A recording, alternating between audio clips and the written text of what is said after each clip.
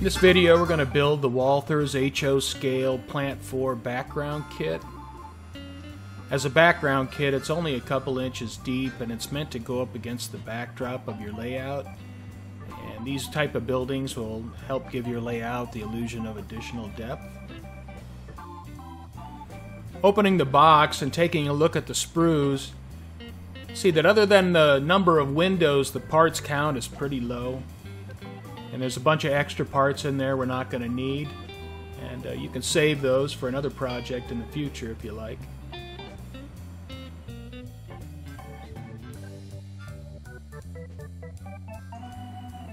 And looking at the pieces for the building itself, you can see the wall section in the lower left isn't necessarily intended to be part of the Plant 4 kit. I guess it's not unusual for Walthers to do that, where they'll mix sprues between kits, so you'll end up with some extra parts at times. If you decide you want to use that wall section in your Plant 4 kit, the kit comes with plenty of windows and glass for it, so that's not a problem. Well, these are the entire instructions, just one page, so you can see where this would be an excellent starter kit for someone if they're just getting into structure building. The kit came with a set of decals. I can't really use these decals on my kit, but I'll throw them in my box of spare parts and I may have a use for them down the road somewhere. First thing I did is I taped the wall sections together, and I used masking tape and I tried to pull the joints together as tight as I could. And then after that I went in the inside and I took some plastic cement and ran a bead down the inside. And you can see with this Plant 4 kit, the fit is phenomenal. I mean, it's absolutely perfect. Since the kit comes with that big wall section, I wanted to go ahead and use it. So what I did is I took some styrene and cut a piece for the bottom to match the concrete base of the main part of the Plant 4 kit. And then I cut another piece and glued that in at an angle, and it shims the bottom of that wall up to the same height as the main part of the kit, and it also strengthens the bottom of the kit so there isn't any warpage and it's a nice straight line. I painted the building with Rust-Oleum flat red primer.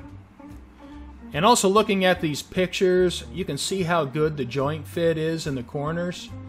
And I only had to use just a very, very little bit of putty. And just really a great fit.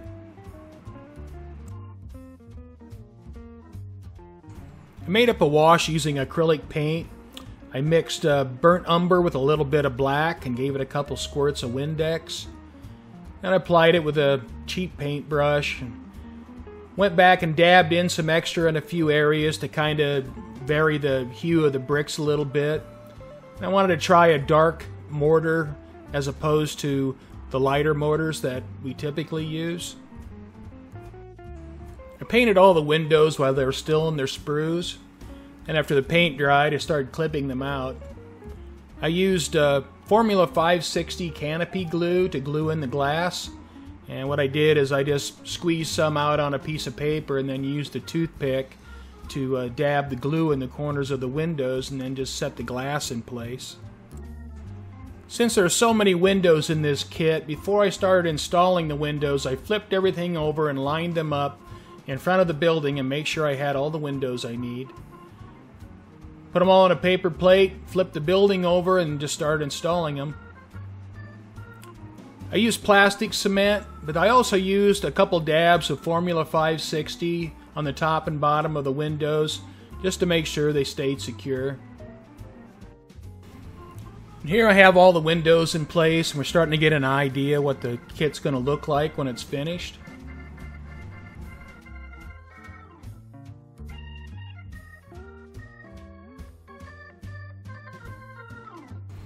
When installing the small pieces on the top of the wall, you want to pay attention to the direction they go.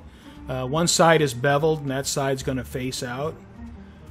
I mixed up some concrete colored paint using just black and white acrylic paint, and I painted the top of the wall and also painted the base of the building. I cut some foam board spacers and glued those to the model. Because of the depth of the inside of the windows on the wall section we added, I needed to add the spacers to put the backing we're going to add to it up off of the windows. Wanted to add lighting to the main part of the building, so I cut some styrene pieces to use as floors, and then added some 3mm warm white LEDs. I installed the floor sections with Formula 560 canopy glue, and I allowed that to set up before I continued. I glued the foam board backing in place, and then I also have a piece of styrene on the top and on the sides to cover up the foam board and try to make it blend into the building.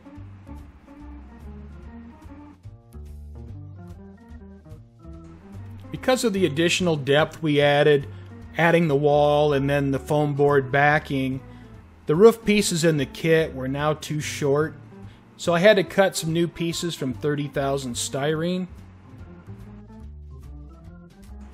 I used paper bandage tape to simulate roofing material, and I probably should have taken a little extra time to make sure all the overlap was uniform, but I didn't.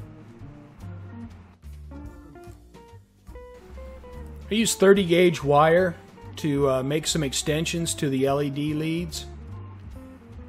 When you're trying to solder 30 gauge wire, it can be a little finicky.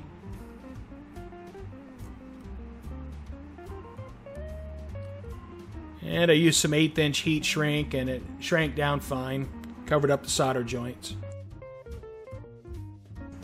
And I'm at the point in the project where I need to add a little bit of weathering, so I'm using some pan pastels. I only used a few colors. Here I have some black dabbed on under the windows, and what I'm going to try to do with this is create some streaking effects from rain and weather. And I just take a brush and brush it down and try to feather it out. And I did the same thing to the top of the building.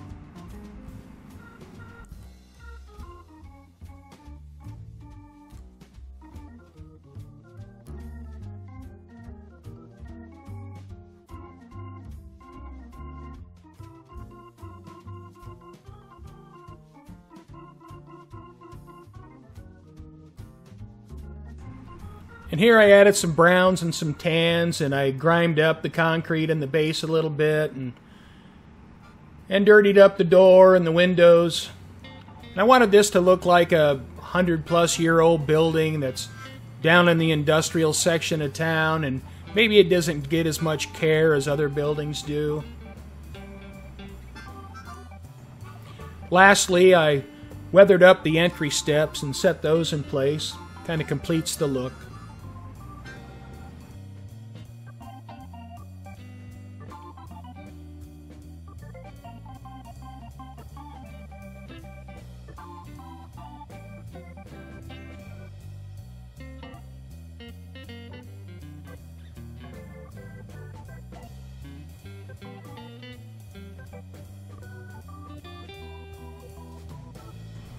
This is my first experience using an Arduino. Picked up an Arduino Uno. It has 13 outputs. And I'm experimenting with that a little bit. I'm learning how to write a program for it. And here you can see I have the lights turned on for each of the floors, and those are controlled separately from each other. One nice thing about the Arduino is once the program's written and uploaded to it, it no longer needs a computer. Once you power it up, it'll just loop its program. Well, that's it. The Walthers HO Scale Plant 4 Background Kit. It's an excellent kit. It's great for beginners or experienced modelers.